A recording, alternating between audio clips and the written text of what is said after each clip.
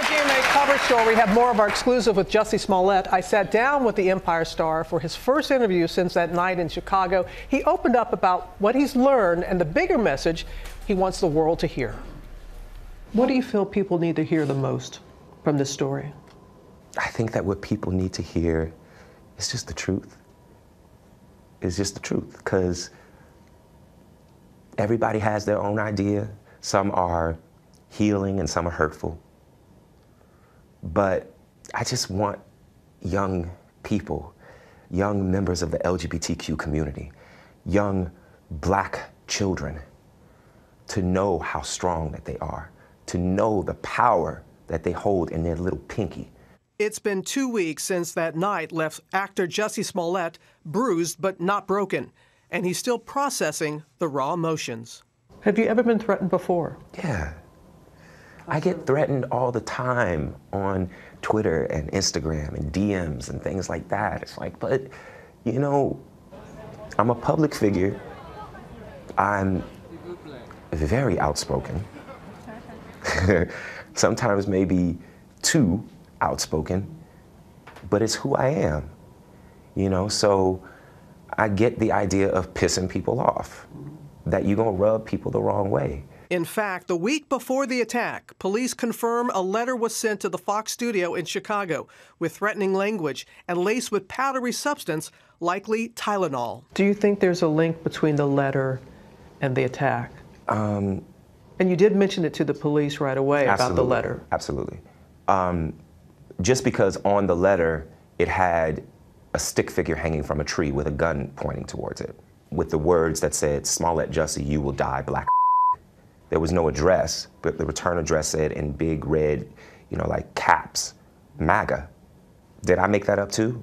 And despite lack of video surveillance footage, Smollett hopes to rewrite the narrative about that night, saying he fought back against his attackers and reported the incident after his creative director called 911. He's supposed to be well-known requesting a report, and so the noose was placed over the friend's neck. I want that video found so badly because for probably 4 reasons. Number one, I want them to find the people that did it. Number two, I want them to stop being able to say alleged attack. Number three, I want them to see that I fought back.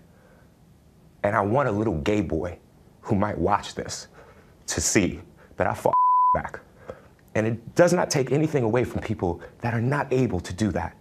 But I fought back. They ran off. I didn't. What do you say to a young gay man, a young gay person? To learn to fight. And I don't just mean like learn to fight. I mean, learn to fight. Learn to be a fighter. I am not advocating violence at all. So let's be clear about that. If you're gonna die, fight until you do. Because if you don't fight, you have no chance. I have fought for love. I'm an advocate. I respect too much the people who I am now one of those people who have been attacked in any way. You do such a disservice when you lie about things like this.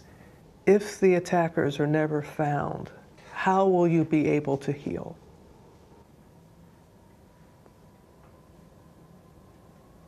I don't know. Let's just hope that they are. You know what I'm saying? Like, let's not go there yet. Let's, I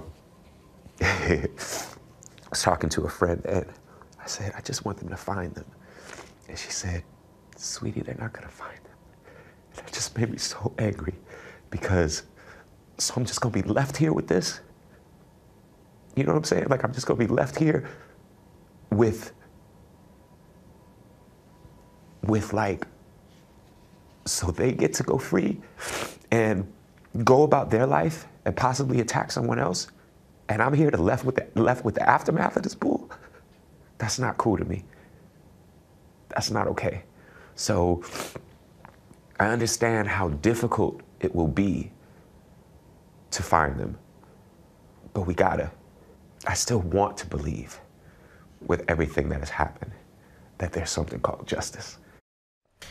He was very clear about the reasons why he sat down. It's been 2 weeks since that night in Chicago. And we talked for about an hour, and there's so much more of the interview that's going to be on Nightline. You showed the whole thing? Just about all of it, yeah. It's the whole half hour of Nightline. It really is. Very powerful.